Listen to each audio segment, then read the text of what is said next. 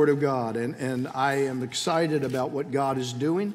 I can't hardly stand it. This is the beginning of the year, and let me tell you what's going on right now in the spirit realm. People are being fought. They're being spiritually fought.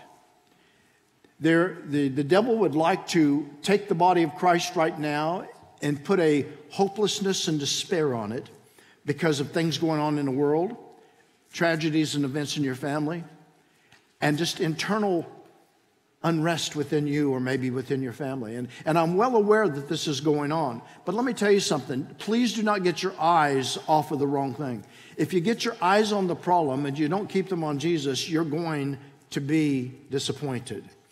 Only Jesus can take you through any difficulties that you have and what you're going through. Only Jesus and the power of His Holy Spirit can lift you up when the devil tries to put his foot on your neck. I don't know about you, but it's time that the church stand up and say, I'm sick and tired of being sick and tired. I believe it's time to rise up. I believe it's time to be the light, to be the word, to be the person that stands up in my family. Because devil, you can't have my seat any longer. That's my seat, and you need to get out of it. And I believe that there's a message to be shared with people that we know and love, as well as people that are out there looking for somebody that has some hope. If anybody should have hope, it should be the church of the Lord Jesus Christ. If anybody should have joy, it should be the church of the Lord Jesus Christ. And I'm here to tell you, even in the midst of trouble, even in the midst of hard circumstances, you can have joy and hope. Amen. Because our joy is not in the stuff and the things. Our joy is not because everything's going right every week. Our joy is in Jesus. Our hope is not because of what man could afford us and give us, or what the economy or money or government can afford and give us. Our hope is because of Jesus. Friend, there's an empty tomb that once held a body of a dead man that is now empty because supernatural power came and gave him hope. That man is Jesus. That man, because he rose from the dead, gives me hope that even though the circumstances and troubles that you may go through look like a dead horse, look like there's no hope, Jesus can change that in your life. How many know what I'm talking about? Say a good amen. We have been talking about the rhythms of the church, and last week Pastor Stephanie talked about prayer.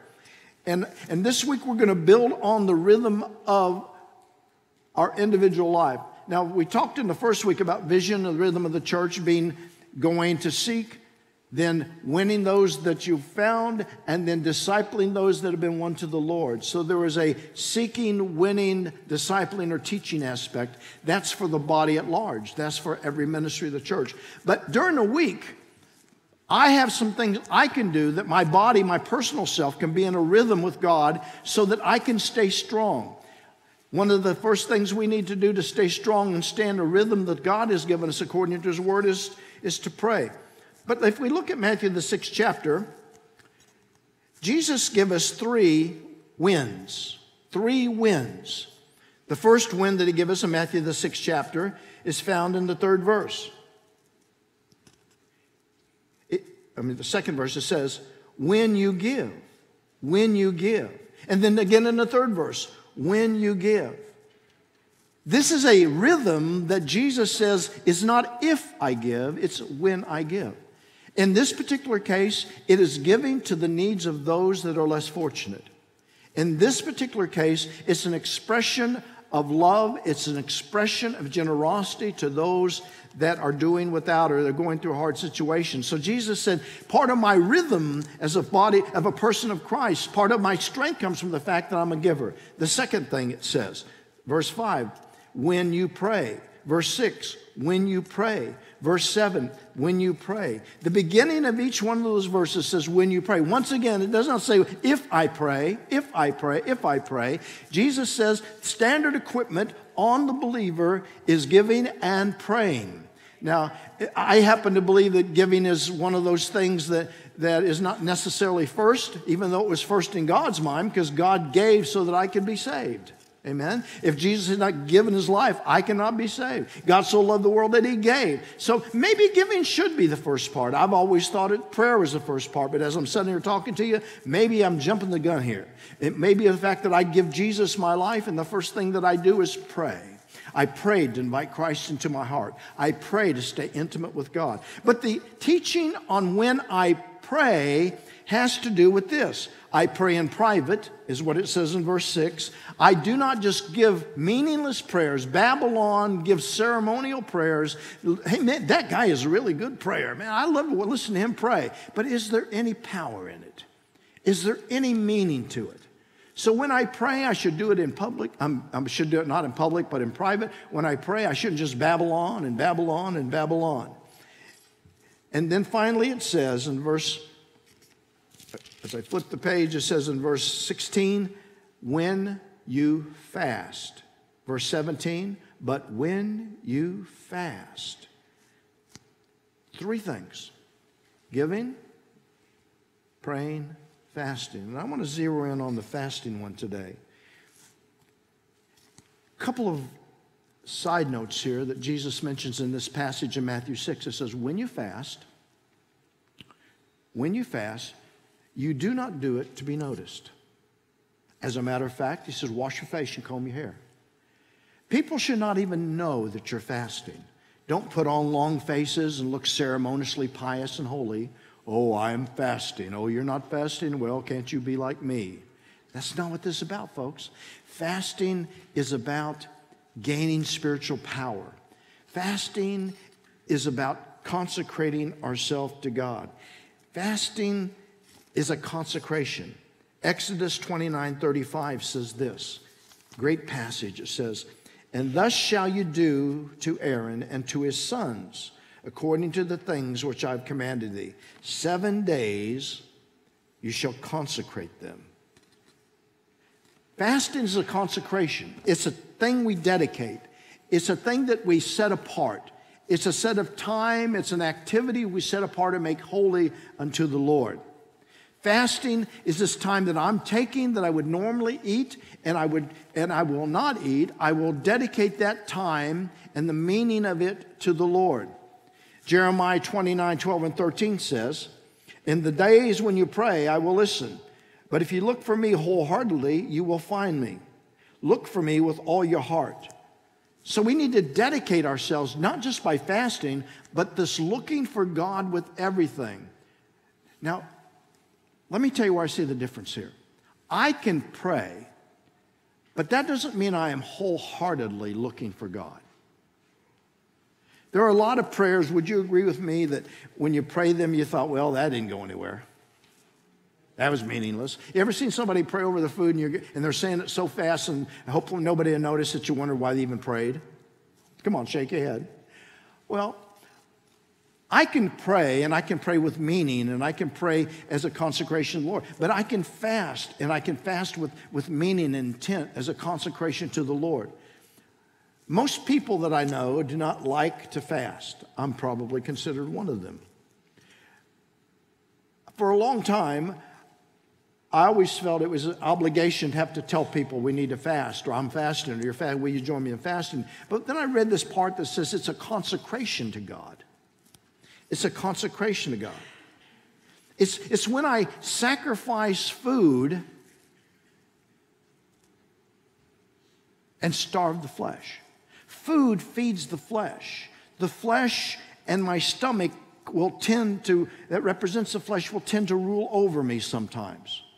There's some things I know I need to do, but the flesh I'm too tired, or I don't want to. I'd rather do this, or this is more fun. But I know that that's the better spiritual thing to do. Will you agree with me? And what happens, it means the flesh is stronger than your spirit when you fall into that and you do the things of the flesh. If you fall into temptations of the flesh, it means your spirit is weak. If there are things that are going on in your life right now and you know you need to do something else, you're not doing it right, you got a flesh problem. And it's easy to say that because so many of us know that we all will battle the flesh, because as Paul says in Romans, we live in a body of flesh and we will be tempted to do the things of the flesh as long as we're alive in these bodies. It's not a question of if you or you will be tempted to do things in the flesh. It will not be a question of whether or not you will have strong desires to do wrong things and fall in for them and actually do them. It's more of a question is, how will I overcome those strong desires? How will I overcome those habits, those addictions, those strongholds? And one of the ways that we do that is by fasting. Now, fasting is not the same thing as Lent. In some denominations, there's a practice called Lent. How many are familiar with what I'm talking about? It's during a specific period of time, you dedicate to God a certain thing, you give something up, but it's not necessarily food. And during Lent, you give up something that you like, and it's not necessarily a bad thing. Now, giving up a hobby or giving up a chocolate cake for 7 days or 10 days or whatever, or giving up your television or giving up your internet, those are all fine and good things to do. There's nothing wrong with that. But fasting involves food. When you read the Bible, it always involves food. So fasting is not Lent, and I need to straighten that out because last year somebody said, well, I'm going to give up this. I'm saying, well, that's not fasting. Fasting involves food. Because see where the irony of it is? You might give up your internet for a week, but you're still feeding the flesh. And fasting involves a warfare of the flesh because it involves King Stomach right here. King Stomach wants what King Stomach wants. And the only way you can come above that in a spiritual realm is you've got to starve King Stomach out, the flesh out, so that you are putting yourself in a situation to walk in the Spirit. Somebody say a good amen. Some people say, well, I'll fast lunch today. No, listen to me. If fasting to you is just simply skipping a meal, you're not fasting. Fasting does what eating does. When you eat food, you're feeding your flesh, you're feeding your body with fuel to be able to go on. If you don't have the fuel from food, you can't make it. You'll get too weak. Okay. When I fast, I am feeding my body with spiritual things and depriving myself of fleshy, worldly, body things, flesh. So when I would normally be picking up a spoon and diving into that meat and potatoes or salad or whatever people want to eat, when I would normally be just chewing on that stuff. Now I push away the physical food and I start eating spiritual food. The Word of God. Worship, praise, meditation, prayer. What literally happens is you literally, in symbolic, is you're turning your plate over where no food's on it, and follow this, and you are now taking that same time you would normally eat. You're not sitting there watching everybody. What's the matter? Why aren't you eating? I'm fasting. Bless God. I'm just trying to get closer to Jesus. And you're sitting there going, oh, really? You're going to get closer to Jesus? Okay, good. And the insinuation is there, why don't you be like me? Why can't you turn your plate over like me? Why can't you be holy like me? Now, that comes off that way too many times. What's the Bible say? Put on a smile, comb your hair. Don't let anybody even know you're fasting. Sometimes that means, hey, I can't make it. Maybe I'll see you in a week. I'll see you tomorrow. I can't make it to that meal, because I've got a previous appointment. You don't have to go, bless God, I'm fasting. I'm going to be holy. I'm going to be spiritual. Get away from me, you sluggards. Don't touch me, you meat eaters. I smell gravy on your breath. No, they're not even supposed to know you're fasting. You're not supposed to look like drudgy person or scroungy person or wiped out person. You're supposed to be no difference. So during the time that you fast, take that opportunity, instead of eat, to feed your spiritual person. Worship, praise, meditate, read, study the Word, pray. During that time. Do it during that time. Use that time to build up the spiritual man instead of just feed the stomach. How many see what I'm saying? Amen? Okay. So in Matthew chapter 17, we have an example of this, fasting. Matthew chapter 17, there's a big crowd gathered at the bottom of the hill, and they're having kind of a contention. There's a large group of people, there's teeter-tottering in their faith between what Jesus is preaching and what his purpose is and who he is and what the disciples represent, because the disciples are not able to produce the same thing that their master does. You see, they brought a demon-possessed boy to them before Jesus got there, and the disciples did everything to try to exorcise the demon out of the boy. It was extremely hard, it's extremely dangerous, extremely stronghold, this possession. I mean, I don't know. Maybe they rubbed his head till it was greasy. I don't know what they did. They may have patted him on the back or rubbed him on the back until they're trying to get everything in where they can. I don't know what they did. And you've seen people whenever there's, perhaps this may be new to you, but there are demon-possessed people that go to church. And what happens when demon-possessed people go to church? They are not there to receive. They are there to disrupt. Just the presence of demons tries to disrupt the presence of God. Amen. That's why sometimes when God moves in a powerful way, people that are being troubled with demons, people that are demon-possessed, they have the most ridiculous look at me type of stuff go on. Anyway, they couldn't exorcise the demon out of this boy, and Jesus is coming to him and says, what's the matter? Well, your disciples, you know the ones you're teaching? You know the ones that you spend all this time with? They couldn't do the job. They couldn't get the job done. So now we're wondering if you're for real. We're wondering if because they can't get the job done and you're teaching them, what's this going on? What's this situation here, Jesus? So Jesus calls over the boy and he says, hey, come here. And he prays and he exorcises the demon out of him just like that. And the demon leaves. Now, I know that there are people listening online and even in here, you're going, I don't believe in that spooky spiritual demon possession stuff. Well, honey, it's real. You're too late. I've run across too many people, I've prayed for too many people that have been demon possessed, and I've seen them manifest, and it's every crazy and terrible thing that you can ever imagine. Most of the time, people never are exposed to it when you're not ready to be exposed to it.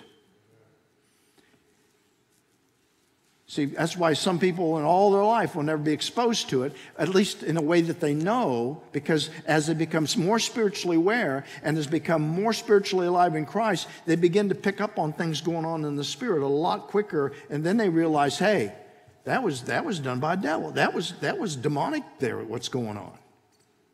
You begin to see situations that other people try to go to the doctor and just get medicated for when really need to be exorcised. Yeah, I said it. There are some people on medication right now that medication is not going to take care of some of this stuff. What they need to do is have the devil cast out of them.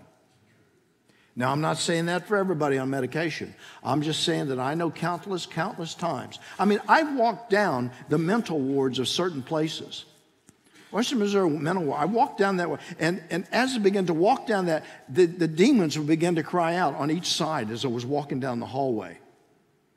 Because the Spirit of God who is with us, the angels of God who is with us, they don't want any part of the angel. They don't want any part of the Spirit of God that's on you. And when the God comes in, they cry in torment because they want him to go away. Don't go away. He's too pure, too holy, too wonderful is God, too wonderful, powerful is the Holy Spirit. And when he's on your life and anointing you, they don't want you anywhere around because your light exposes their darkness. Well, this demon had a stronghold on this boy. And he says this, come out. He came out. The disciples got together with Jesus later and say, what's the deal, Jesus? We love you. We follow you. We obey your word. We've done everything. You know we love you, Lord. Yeah, I know that. Well, what's the deal? Why couldn't we see this happen when we prayed? He says some things like this. I believe you could just think about pointing to that demon-possessed boy. Things like this. Some things only come out through prayer and fasting. And he says, you are so faithless. You're so unbelieving. So he indicates that the problem is we don't have faith and we do not believe when we pray. Because if they had believed and had faith when they prayed, this boy would have been delivered. But he says, he goes one step further. It's not just the unfaith, but there are these certain types of mountains. Because he talks about speaking the mountains and be removed and cast in the sea. He says there are certain types of mountains, there are certain types of problems that you just can't simply pray and expect them to be answered. It takes more. It takes fasting and prayer. How do I know if I have one of this kind of problem? This kind of problem, fasting and prayer, whatever. How do I know if I have this kind of problem? Well, have you been praying, simply just praying for a long time and not seen any difference? Have you been feeling like the heavens feel like they're brass and there's nothing going on? Have you been feeling like you're running into a wall and you have this problem, this stronghold, this addiction over and over and over, and you fasted and, you've prayed and prayed and prayed and nothing's changed. And when you even talk to people, say, but I've been praying. I want to say, and I want to enter this for your thinking. Maybe what you've got going on is this kind of mountain. This kind of mountain that you're not seeing movement on needs not just to have prayer, but also fasting. This kind of mountain will never move with just prayer. It takes fasting. Does it make sense? If I've been praying for months and months and months for a change or years and it hasn't changed, then I'm going, well, it's not working. Well, that's not God's problem. He's given us in the Word saying you may have to understand you're under an elite situation, under an elite type of problem. You're not dealing with the sniffles and a runny nose here. You're dealing with a disease and something that could be deadly to you. Some things take this type of prayer, fasting and prayer.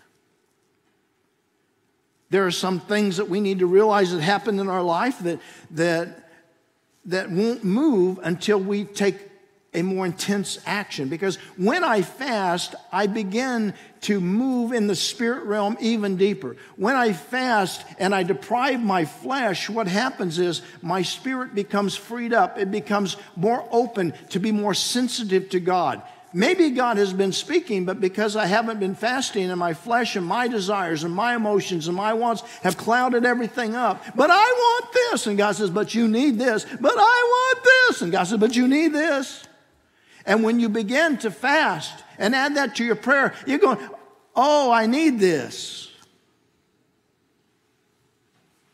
You know what fasting is? I had to run the store just before service. Fasting is like Drano. You get a little water going through your pipes, but it's not going down as fast as it should. There's things clogging it up. And then eventually it runs slower and slower and slower. It's kind of like a person's spiritual life. At one time the drain's completely clean and it goes through just as fast. And then all of a sudden stuff starts getting in there, the yucky junk, the corrosive, the hair and the junk goes in there maybe, and things are moving slower and you're thinking, this thing is not working like it ought to. Oh, I know what I'll do. I'll pour more water into it. See, the water's supposed to flush that stuff down, right? The water's supposed to flush that stuff down that you put in the sink, right? Well, here's what I'll do. Some of that stuff's stuck. Some of that stuff is still around. And what I need to do is I need to throw some Drano in there. So it gets in that junk and it begins to dissolve and clean that back up, clean that blockage out. Fasting's like Drano. Fasting's like a spiritual Drano, folks. And I'm not advertising, I'm not getting paid for this advertisement. But sometimes we have this blockage in our spirit that we can't hear God as quickly as we used to. We don't have the spiritual strength we used to, the energy we used to. You know what the problem is? It's not God and it's not people around you. It's the fact that your lines are plugged up. It's the fact that you need to take some spiritual Drano and call fasting. And set some time away with God. I got this addiction I can't beat. Hello. This kind comes through fasting and prayer. I got these desires I don't want. I'm trying to get away of, and I'm falling into all that. This time comes through fasting and prayer. I have this habit. I have this disobedience. This type is alleviated by fasting and prayer. And I don't know what you've got going in your life, but God loves you so much, He sent His Son, and His Son gave you the remedy for the problems. Because God doesn't want to save us and make us walk in misery all our life with problems. We're going to have problems, but we don't have to be miserable because of them. We're going to have problems, but we don't have to be devastated and destroyed because of our problems. How many know what I'm talking about? It's not a sin to have a problem. The sin is not doing anything about it. It's not a sin to go through difficulties. And whether they're you did it intentionally or you did not do it intentionally, it was on something else. The problem is not doing anything about it. God says, when you pray, expect answers. When you pray, expect that I hear you. And when you fast, know that your prayers have just been supercharged. Know that there's something added to them to unclog. Daniel prayed for 21 days and the angel of God came to him and brought him an answer. But do you know that Daniel didn't just pray, he fasted? Because it's hard to get spiritually in tune and aware of what's going on around us if our flesh is speaking to us stronger than our spirit. Jesus was saying to his disciples, it's hard to cast out devils when you can't even turn over your plate.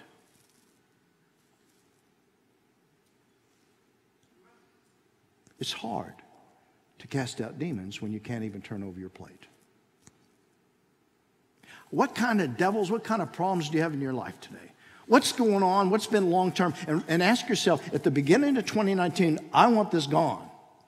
I got this with the disciples. Remember, they loved God. They followed God. They left their homes. They followed the things of God. They followed the Son of God. There wasn't any problem with their love to God, just like there's no problem with your love to God. What the situation was is that Jesus said, you're forgetting the thing. You're not being faithful in your fast. Because you don't want, basically saying, because you don't want to make that sacrifice. You're basically saying, God, do it this way, and this is the only way I want you to answer is by my prayer. When God says, if it isn't working just by prayer, add the fast, add the Drano to it, see the thing taken care of. Right? Come on, somebody. Where are you tonight? Where are you this afternoon? As you enter 2019, what do you need the Lord to take care of in your life? And then ask yourself this question, will I totally trust and believe God as I pray to see Him answer these things? And if need be, if it has been a while, if I have been facing this for so long without any type of remedy, any type of answer, am I willing to go the next step and pray? You say, well, Pastor Tony, how long should we pray? I don't know. I don't know if it's a meal. I don't know if it's a day, 3 meals. I don't know if it's a week, 3 days. I don't know. But I want to ask you that we'll do this with me. Just increase your time with fasting and prayer. I'm going to ask you specifically. We have service on Wednesday nights around here. I'm going to ask you to agree with me and fast on Wednesday. I'm not going to tell you whether it's a breakfast, lunch, or dinner, but fast at least one meal with me on Wednesday this week and for next week until the end of the month. At least, and what I want to ask you to do is as you fast, do nothing except get strengthened in the Spirit Pull that Bible out. Pull that praise music in. Whatever you got to do. Begin meditating on the Word of God and see yourself get stronger. Some people may need to fast the rest of this week every meal. Start on Monday. Make it a full week. But whatever you do, it's not because you're doing this work of fasting to get better with the Lord. You've already got a relationship with God. You're doing this thing called fasting to get closer to God, to hear Him strongly. You're only one direction away from God. You're only one sentence away from God to seeing your whole life turn around. Did you know that? I believe that whatever's going on in your family life, you're only one conversation, one sentence, one direction away from God speaking to you till the whole thing can turn around. It doesn't have to be books and pages and weeks and months. I believe there's just one word from God and the whole thing can turn around. Do you believe that? Because if He can do that, and I know He can. Listen, if one word, He could create the universe and the sky and everything we see and everything we can't see. And there's so much power in words. I believe that He has the power to do for you and for me what we cannot even think about doing for ourselves. Would you bow your heads all over this place?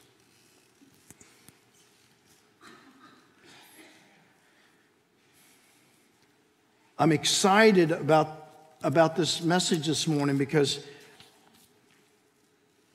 I love the way the Word of God teaches us that it shows us the problem. It shows us what Jesus says about the problems we have. It shows us what we need to do to get answers to our problems.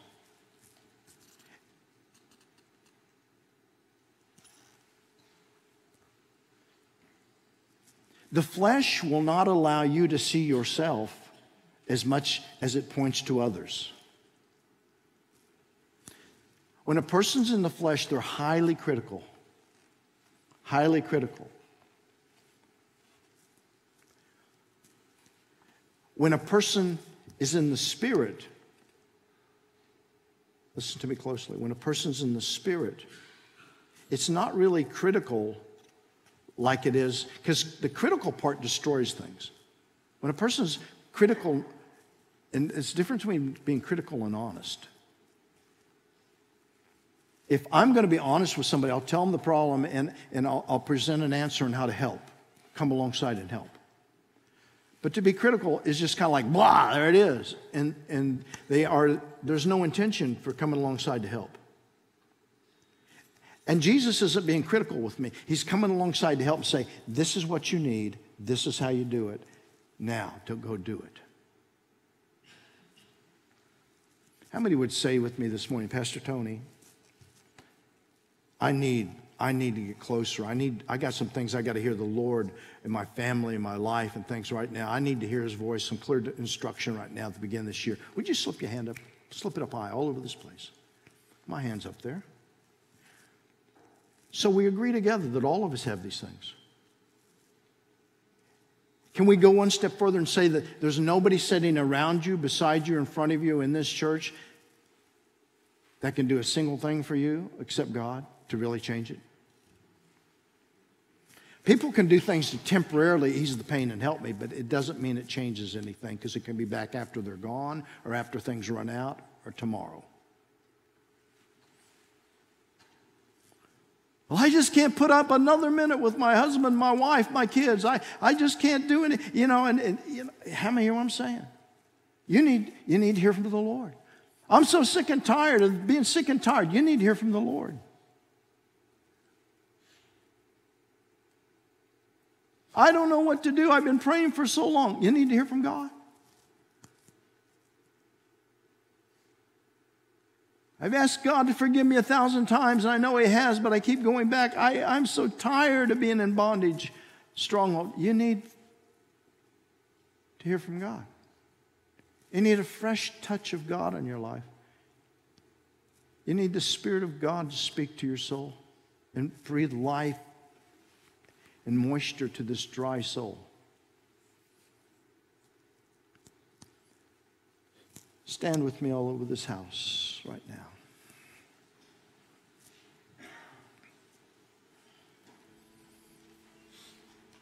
I would like for as many that you will this week to pray and fast. On Wednesday, would you fast with me? Would you fast with me?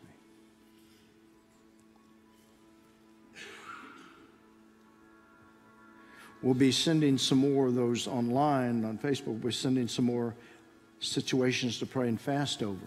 One of them will be our country. Others will be our families. Those that are hurting.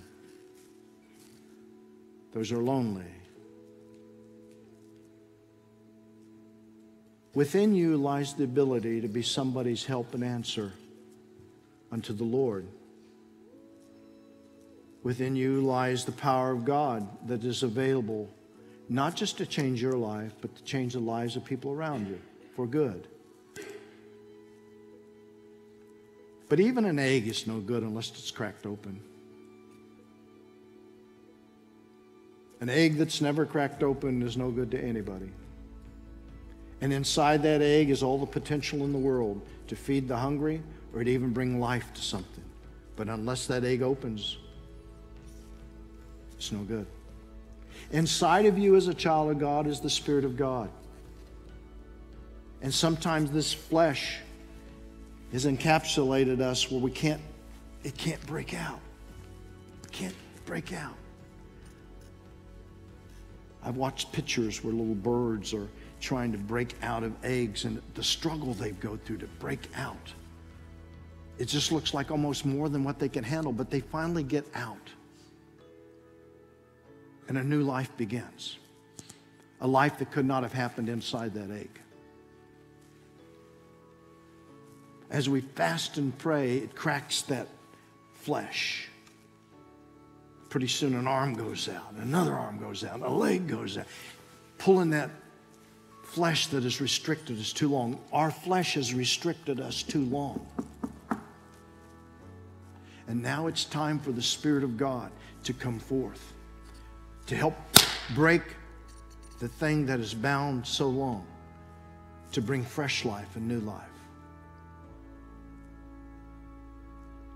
Father, in the name of Jesus, we cry out for you to move in our hearts. God, I pray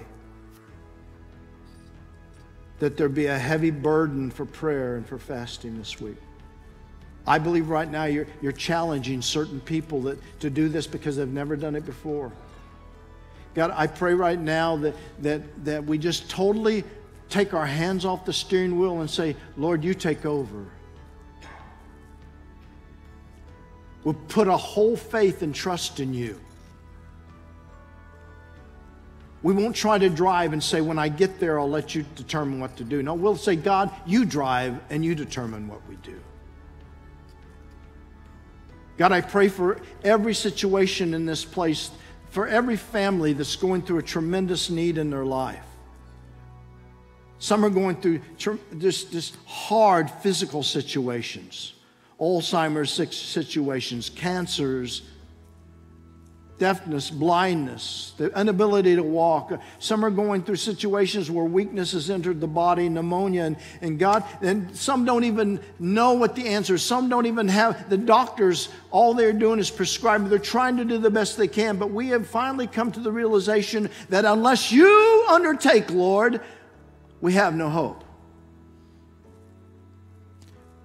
Nothing will change unless you undertake. God, please don't let us go through 2019 the way we did 2018 and perhaps 2017. Please don't let us stay bound by this flesh and by the problems of this world. God, intervene. Send the Holy Ghost like fire and burn off the ropes and chains and the dross that are holding our spirits back. Bring life in the name of Jesus to your situation, to your finances, we pray right now. There's some of you that are struggling right now. You love God, you follow God, you love the Word of God, but right now your faith is wavering whether or not God's going to do it, whether or not. In the name of Jesus, let your faith be strengthened. And if need be, Spend time, turn the plate over, and thank God that He's already provided. Thank God that He's faithful, and thank God that the answer's on its way. Thank you, Lord. Some of you that are going through marriage situations this morning, please listen closely to me. I know it tears your heart out. I know that you don't know what to do, don't know what to say. And sometimes it feels like God's not even around. The disciples must have felt that with that demon-possessed boy. Where's the power? Where's this at, God? But God is with you. He wants you to walk in the strength and the power of the Spirit. Seek first the kingdom of God and His righteousness, and all these other things will be added to you. Oh, thank you, Jesus. I said, for the child of God, it takes the Holy Ghost. Some of you, I'm believing right now, there are people here that are Spirit-filled believers. What I mean by that, you've been baptized with the Holy Ghost. You know what it is to speak in tongues in another language. You know what it is to see signs and wonders and miracles come forth as you pray, not just other people. You've seen God in the sanctuary in His holiness and His power, and that's been a while for you now. Can I tell you something? It's not the sanctuary, it's not the people, it's not the preacher, it's not the teacher, it's you. It's you. Well, how do you know that? Because God can show up and talk to you if He doesn't speak to anybody else. And because He's that powerful, maybe there's need a little Drano in your spiritual walk right now. Open up that line of communication.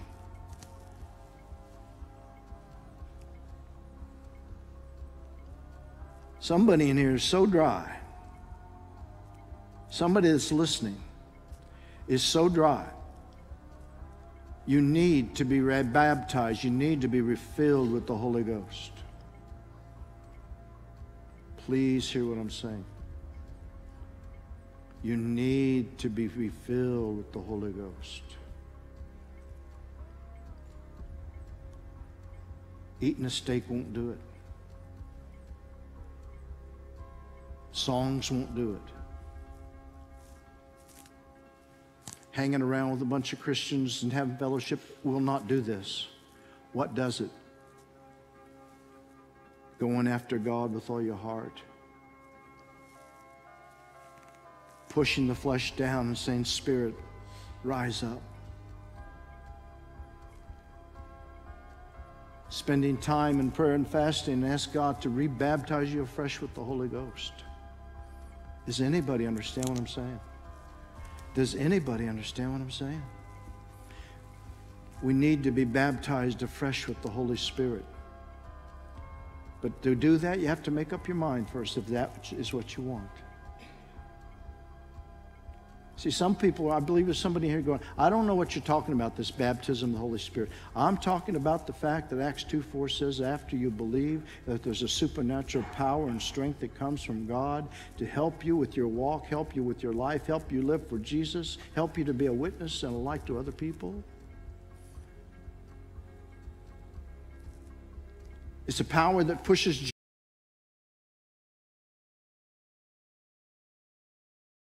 push to the back. Amen. How many would say this morning, I need a fresh infilling of the Holy Spirit? Would you slip your hand up there? Come on, lift it up high. Lift it up high. Lift it up high. Lift it up high. Put your hands down. How many in here would say, I've never been baptized in the Holy Spirit? Lift your hands up.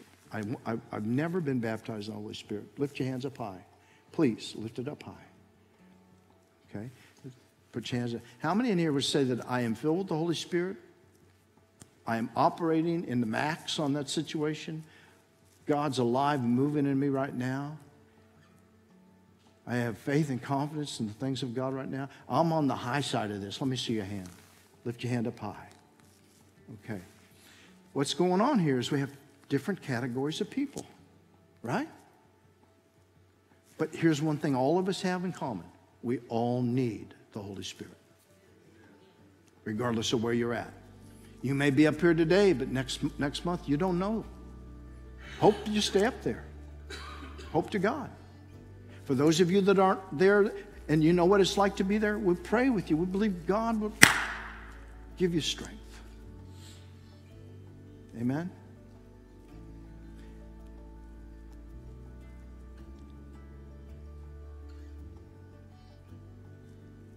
Slip your hands in the air right now, everybody. Come on, slip it in the air. I just want to be sensitive to the Spirit of God right now.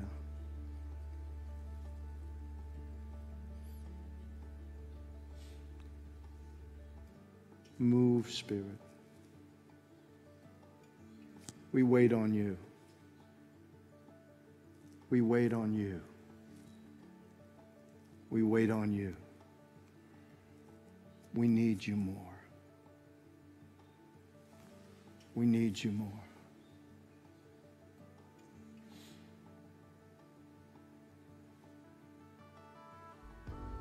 We need you more. We bow our hearts to you right now. Come, Holy Spirit. Come, come, come, sweet Spirit. Now, would you right now just reach out the best way you know how and just begin to love on Jesus? That's called worship. Come on, just begin to love on Jesus. You don't have to shout. Maybe it's a whisper. But it's definitely an expression coming out of you. Begin to worship on the Lord now. Put worth on him. Hallelujah, Lord Jesus. Worthy, worthy, worthy are you, Lord.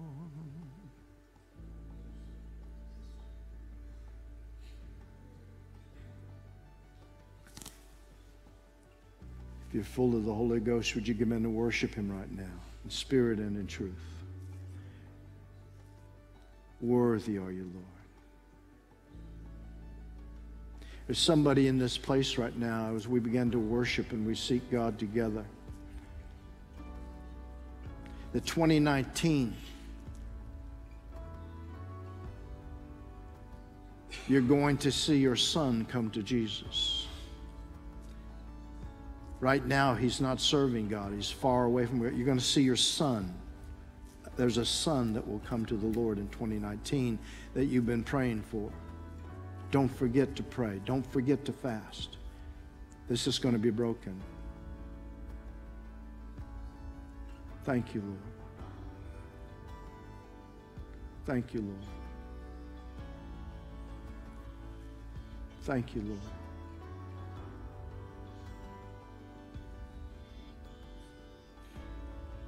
Somebody has a decision they have to make about housing, lodging,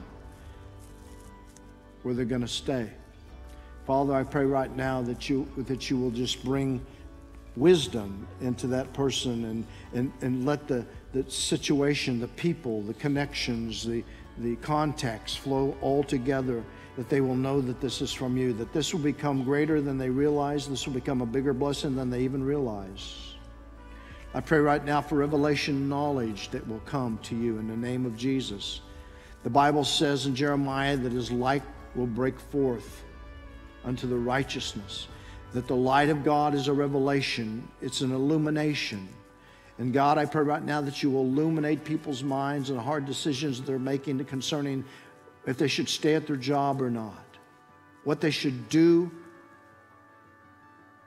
with what you've blessed them with. I pray that you'll move right now in Jesus' name. Father, right now I take time to pray for our country.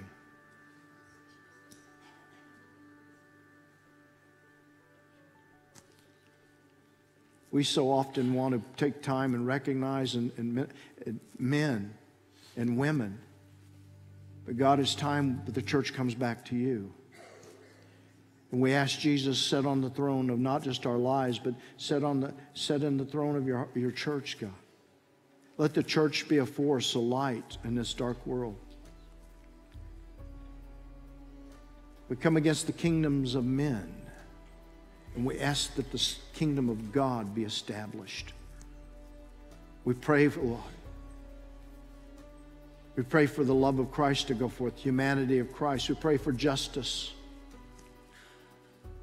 We pray, God, that you will move in a mighty way.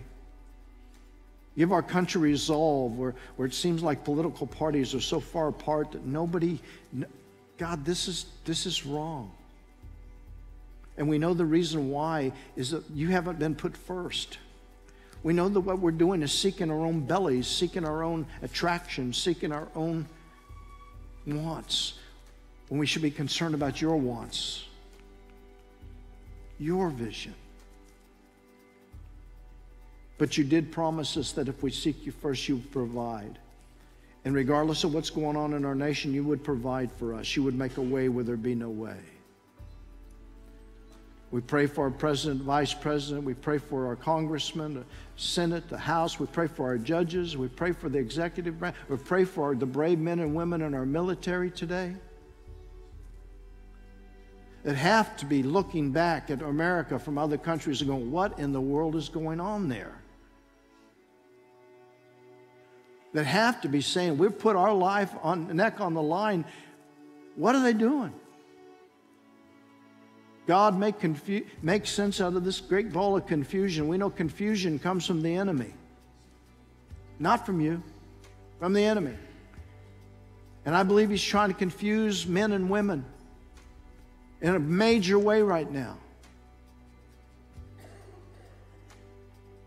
God, we pray that you help men to stand up and be men. Not be born as a man and trying to live as a woman. We pray that God, that we're true to our gender. We pray, God, that we're true to who you made us to be and that we will be satisfied with that.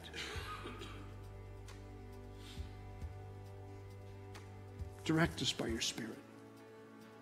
Direct us by your Spirit.